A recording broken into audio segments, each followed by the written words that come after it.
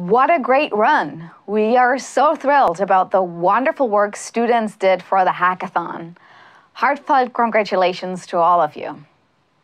To close our second day of A Better Tech, we want to turn to industry and explore how companies can be places for building successful public interest technology careers.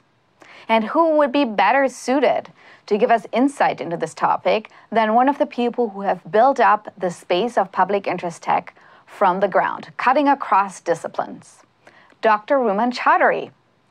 Dr. Chowdhury's passion lies at the intersection of artificial intelligence and humanity. She's a pioneer in the field of applied algorithmic ethics, creating cutting-edge socio-technical solutions for ethical, explainable, and transparent AI. She currently is the director of Meta, which is the ML ethics, transparency, and accountability team at Twitter, leading a team of applied researchers and engineers to identify and mitigate algorithmic harms on the platform. Previously, she was CEO and founder of Parity, an enterprise algorithmic audit platform company. She formerly served as global leader for responsible AI at Accenture Applied Intelligence. Dr. Chowdhury is dedicated to cultivating and growing the next wave of technology-forward companies, enabling the responsible use of emerging technologies. She's general partner and founder of the Parity Responsible Innovation Venture Capital Fund. She also serves as the mentor for the Creative Destruction Lab and as a board member of multiple inclusive tech organizations. Today, Dr. Chowdhury will be in conversation with Lauryn Langster, who is a current undergraduate student at New York University, where she studies science and technology studies and mechanical engineering. She has experience in business development and strategy operation roles within the aerospace, defense, and telecommunications industry. Her interests are in ethical practices and diversity and inclusion in the national security and aerospace industry. Thank you both infinitely for joining us today, and I'm going to send it over to you, Lauryn.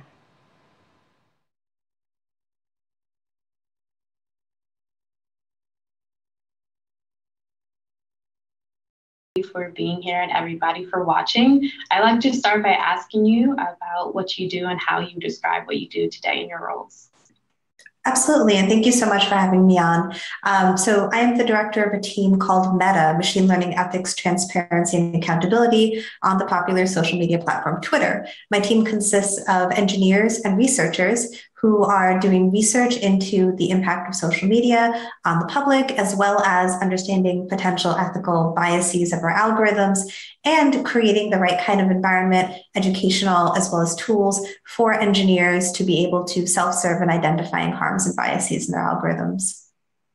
And what was your path towards becoming a public interest technologist? So I am a quantitative social scientist by training. My work has been in political science, but also I'm really interested in methods. So I have undergrad degrees from MIT, a master's in quantitative methods of the social sciences from Columbia, and a PhD in political science from UCSD. But I have always been interested in how we can learn about humanity and improve the human condition by using data and understanding data. And it's really, really fascinating to me to take both qualitative and quantitative analyses and sort of combine the two to create good socio-technical learnings.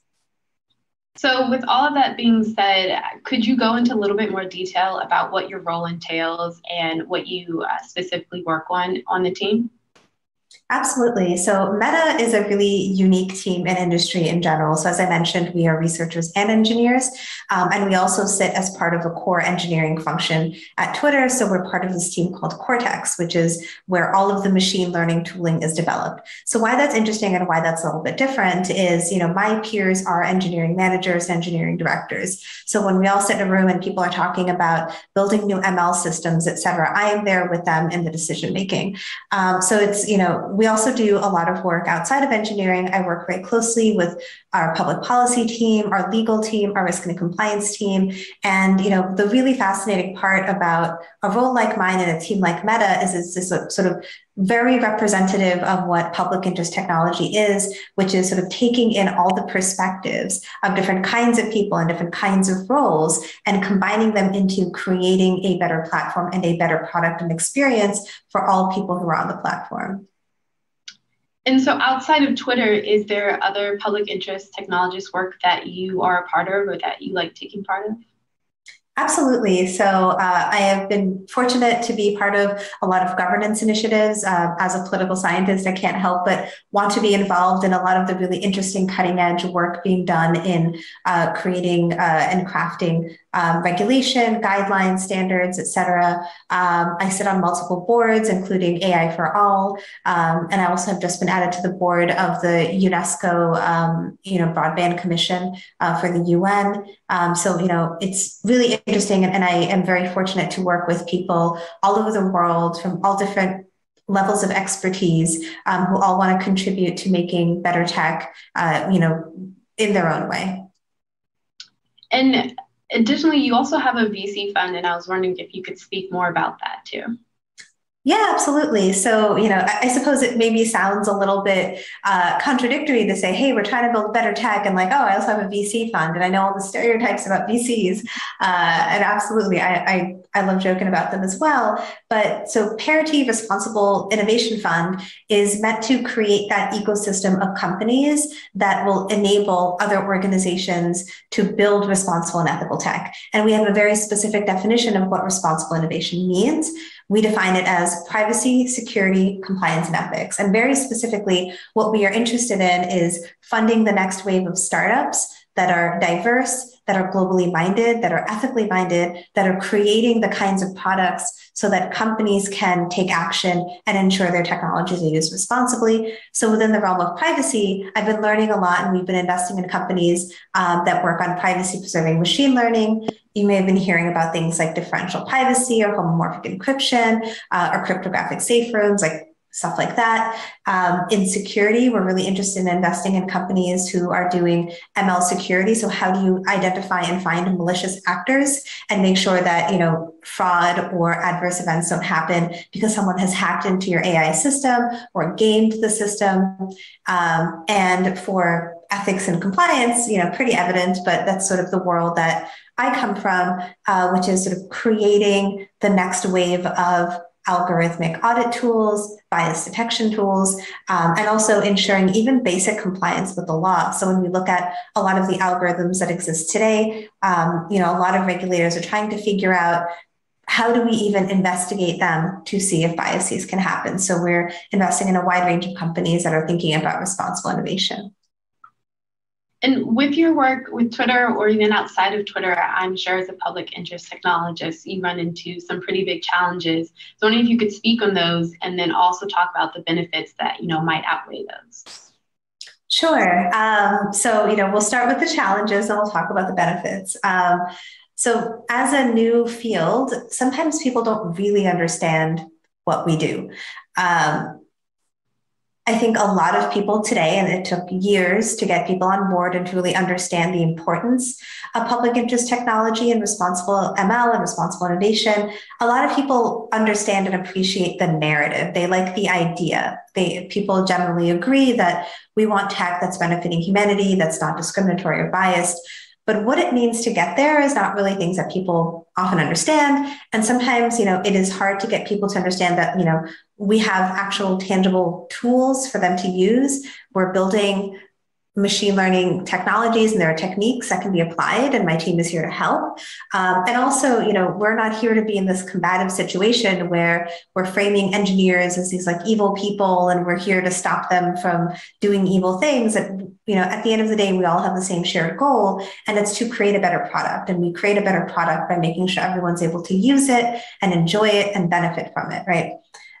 So that's kind of one of the challenges. I think another challenge is, frankly, there are not a lot of people who are even trained in this field because it is very, very new. And this is why events like A Better Tech are very encouraging that, we do, for those of us who have were kind of the earliest people in the field to lay a bit of groundwork of like, this is the kind of work that you want to be doing when you're in a company, and like, here's how you can have impact. So it is a little hard to find people who have been experts in the field, especially in engineering. So when I hire more senior engineers, I'm really not going to find that there are very, very few people who have done applied ethical AI engineering and I can hire into my team. But again, like, no lack of enthusiasm. There's a lot of really enthusiastic people.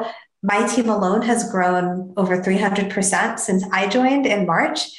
And I'm very, very proud of every single person we've hired. And we have an incredibly stellar team who's really hardworking.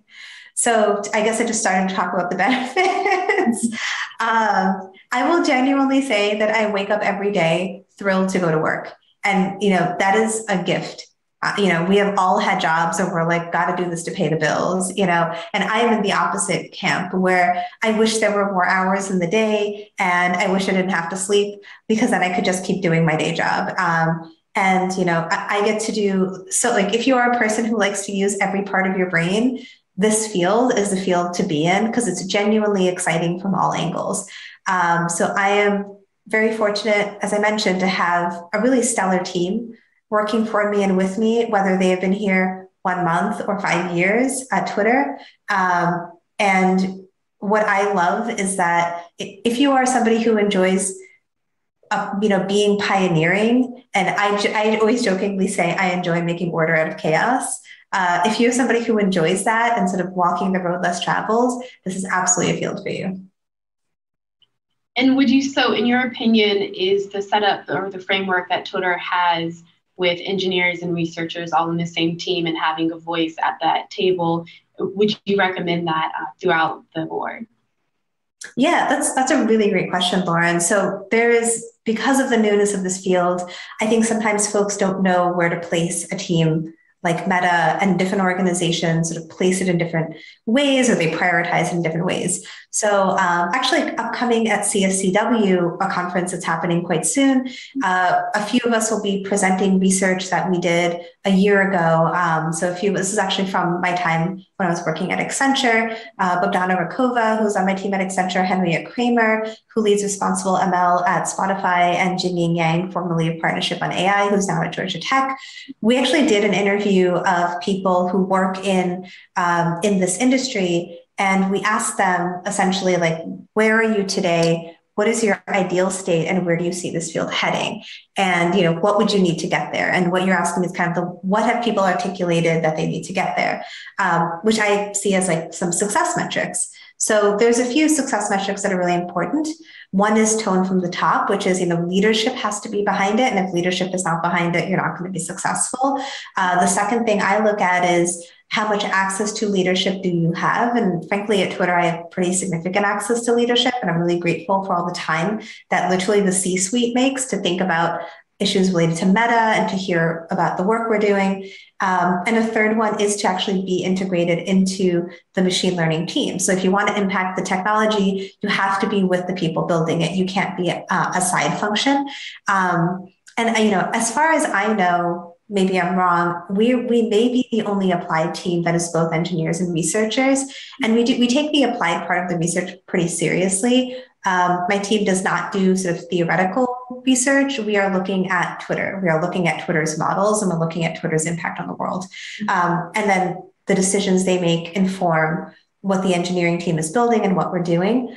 We're also adding functions to do model audits. So I want to build an entire team that just does audits of models. And these are like norms that we have to establish in the company. So I do think a team like mine is a little bit unique. And I hope that the way we are constructing it and the way that it is evolving can serve as a blueprint for other companies. So speaking about the audit models that you want to start implementing, are there short and some long-term goals that you do have for the team? Yes, there are. So one really cool thing we've done is, we've been learning a lot from our counterparts in cybersecurity and privacy. And it's good to know that there have been people before us who have asked very similar questions, maybe not the same questions, but quite similar ones. And they faced very similar challenges, right?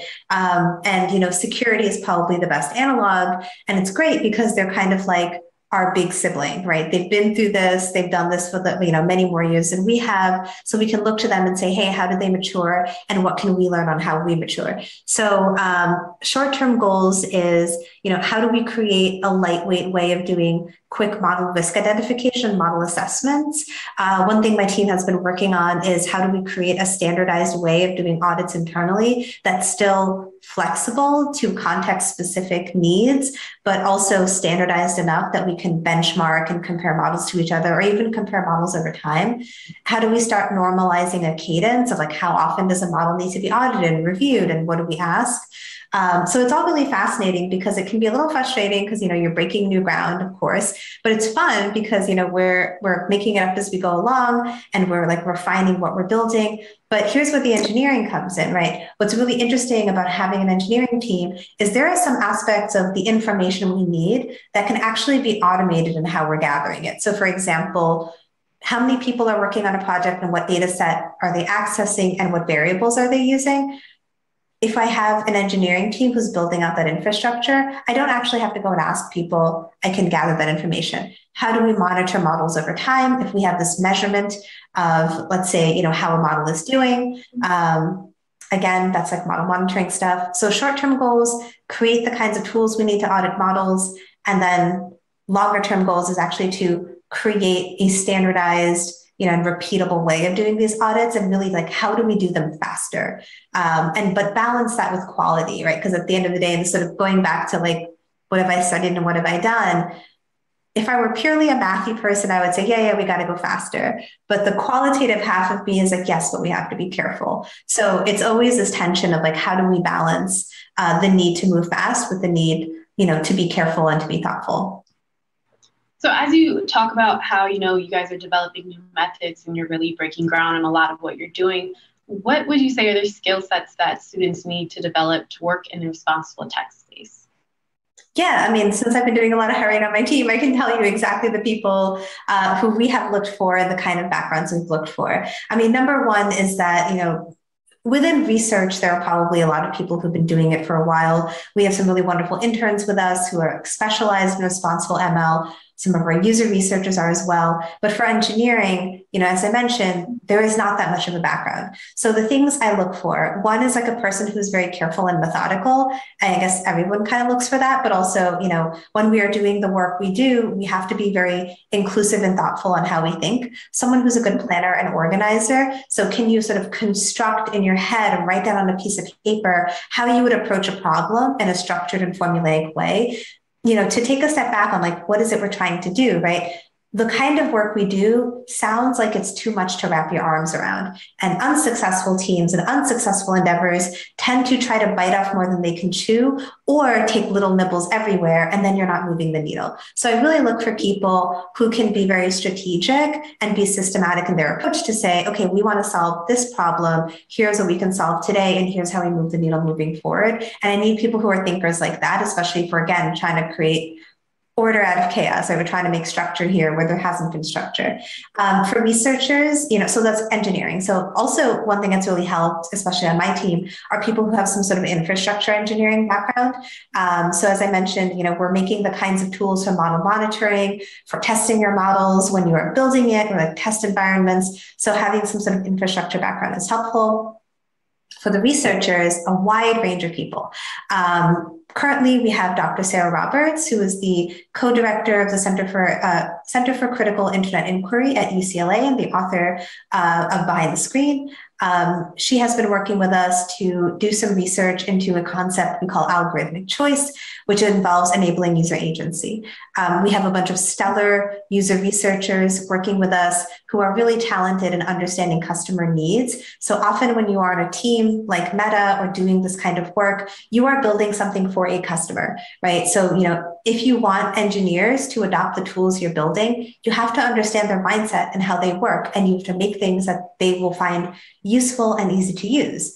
It would not be a success state if I build things that I think I need for the purposes that I want to solve and then expect everyone to use it. So that sort of customer-based mindset is really helpful. And also people who are really good at being collaborative. So this field is huge, and it's very wide ranging, and it takes a wide set of talents. So I really need people on this team who want to work with other people, who want to collaborate with each other and who want to learn with each other. And I guess the last thing I'd add is intellectual curiosity. Every single person on my team is like constantly in a state of like intellectual FOMO is the way I put it, where it's like, oh, this person's doing something really cool. Like, I want to sit on this, I want to learn that. And that has been my favorite part of just looking at the Slack channel for my team, is how many people are like sharing cool papers and like talks they just saw, and everyone's reading everything and consuming everything and talking about it. Okay, and pivoting a little bit, what would you say, or how does knowledge about responsible AI or tech look like on the ground?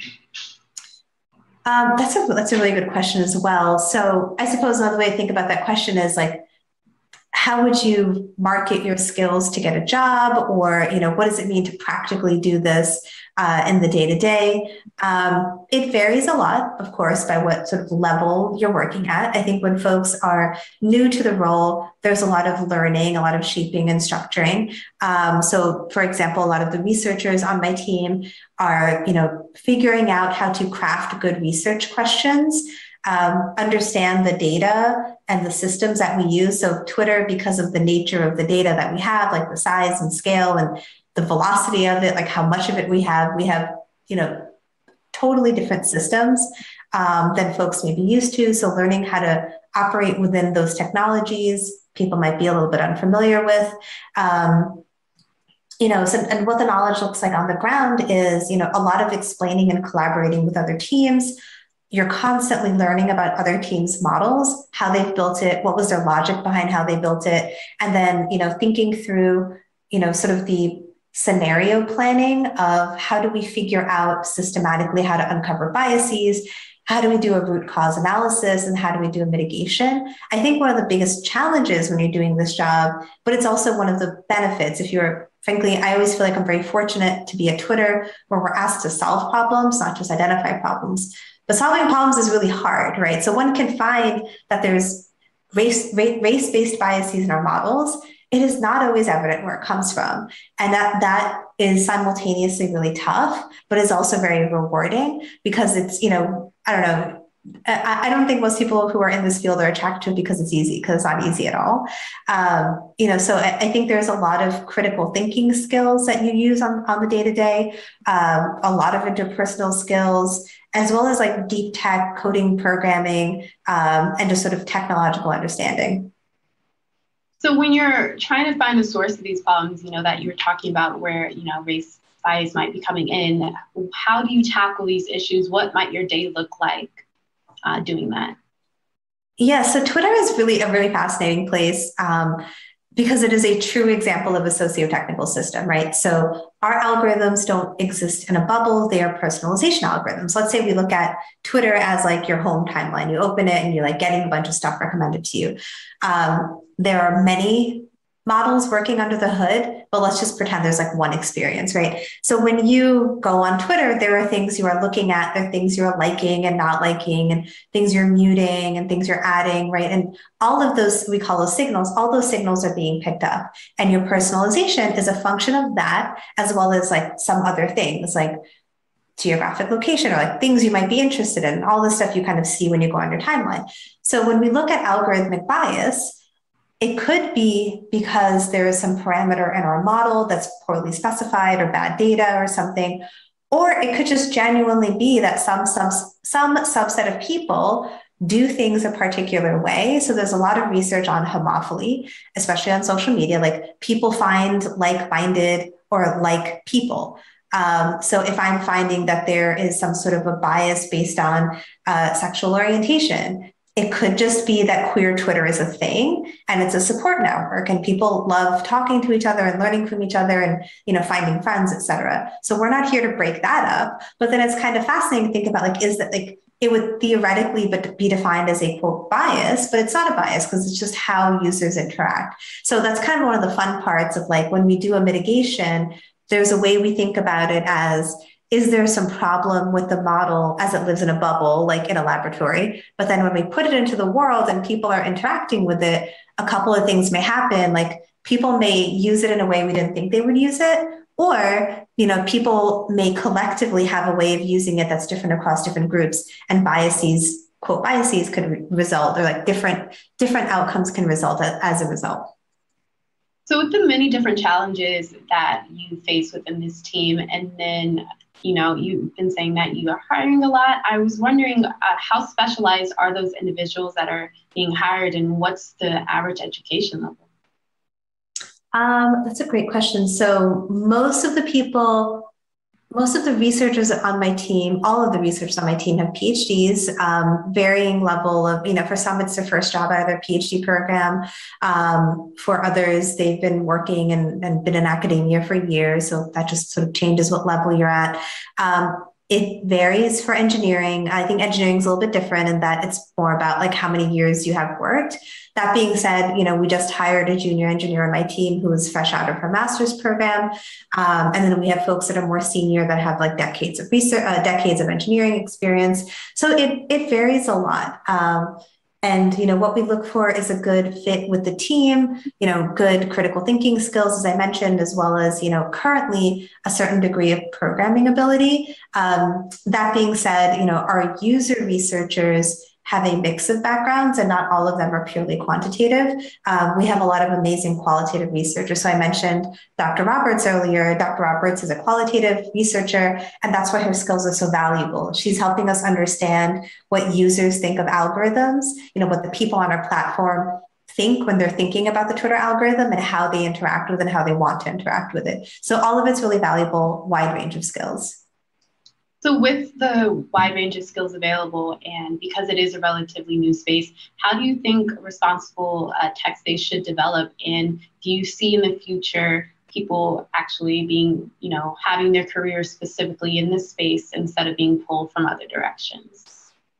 Yeah, so I am very optimistic and very hopeful when I see so many individuals either specializing within their degree programs or just formally taking degrees that involve ethical and responsible use of tech, right? That did not exist until very, very recently. So it's really wonderful that there's going to be this wave of folks who are actually educated and like knowledgeable about this field. And I'm already seeing it in some of our interns who are doing this work in their PhD programs, et cetera. Like this was not possible a few years ago. You couldn't find these folks. So I'm really optimistic when I see that. I think, what I hope actually is that the field of responsible ML starts to run into the same questions data science did a little less than 10 years ago. So I came to Silicon Valley to be a data scientist in 2013. I was probably one of the earlier waves of professionalized data scientists. I wasn't like an original data science, from like Yahoo or whatever, but I was that first wave of like people who were kind of being hired for this job. And at that time, a lot of the conversation was, how should data science be structured? Should it be a standalone team, or should you have embedded data scientists within teams sort of serving this function? So where I hope is that this field heads in a direction where we are asking those questions, right? Should we have embedded ethical technologists or public interest technologists working with different teams, or should we have a core team, kind of like the way my team is structured today, that is like the sole, experts, or like the experts on this? And the other thing I hope is that to a varying degree, this becomes a standard part of all technology education, so that people who are trained public interest technologists are tackling these like big, meatier, harder problems. And we have moved beyond the space of like, here are the basic tools you need and the basic education you need. So if there's one thing that you could change about the tech industry, and I know we've discussed a lot through this conversation, what do you think that would be? Only one, huh? Many things. You give a top three. I think I can think about it just sort of in one way that's like, maybe it's because just top of mind, because literally something I'm thinking about today, right? How do we incentivize the use of technology for the public good or the public interest embedded in the structure of how businesses are constructed, right? So teams like mine, and even like risk and compliance, privacy and security, will not fundamentally be successful unless these things are a core part of how people are incentivized.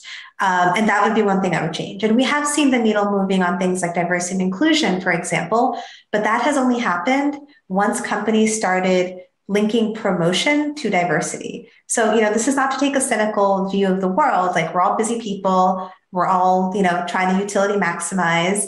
We're going to take a look and be like, hey, what's my path to promotion? What do I need to do to get a good performance review? And then I want to do all the stuff that's like the ethical work. But let's be real, like, when push comes to shove, you are going to optimize what you're building based on how you're measuring success. So if I would take a wand and change something, I would add measures of success built into core business functions and core business measurements that have to do with public interest tech. Okay. And then my last question that I have for you, where do you imagine, or even where do you want this field to be in the next 5 years? I have very lofty ambitions for where I would want this field to be in 5 years. I hope that not just social media companies, but all companies building technology are able to be more open and transparent. And this is going back to the VC fund. This is why we're investing in privacy preserving ML. I think there are good technical solves for improving the kind of transparency we need to hold companies accountable. I think that, hopefully in the next 5 years, we have better established standards, guidelines, regulations, even norms in our industry, where if someone's like, hey, I conducted an audit, we all know what that means. We have a standard that we hold it to, and we're able to say that's a good audit or a bad audit, or, you missed this or you didn't do that, or, you did a great job. I hope that the term public interest technologist is something that all companies are actively hiring for, also in very senior positions. I hope that more companies sort of elevate leadership roles in these functions. So, there should be a VP of ethical use of technology. And very few companies today have a C-suite kind of roles. And I would love to see more, and if I were to call it something, it would be like an ethics ceiling where we do hit our heads a little bit. And I would love for roles like ours to be elevated more into core business functions. Okay, and if you could give a quick snippet of what would your message be for students who are interested in getting in the field of public interest technology and how they should pursue that? How should a student pursue public interest technology? I would say have a broad skill set. I think it is the most valuable when you are in this field, when you can put on many hats and think about many things. Yep, that would be my advice. Okay, thank you so much, Dr. Chowdhury. And with that, I'm going to close and hand it back to Mona and Matt.